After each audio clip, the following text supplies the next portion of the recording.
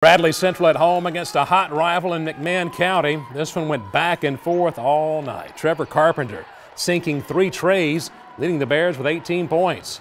Tribe comes charging back. Caden Hester makes the deep shot. He led the Cherokees with 17. J.D. Kirkpatrick helps answer for the Bears. The hoop and hack 19-16 Bradley.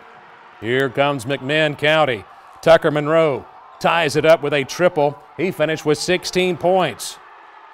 Then it's Ty Runyon giving the Cherokees a 5-point lead with this 3-ball. McMinn led by 3 at the half, and that's how it finished, 55-52 Cherokees.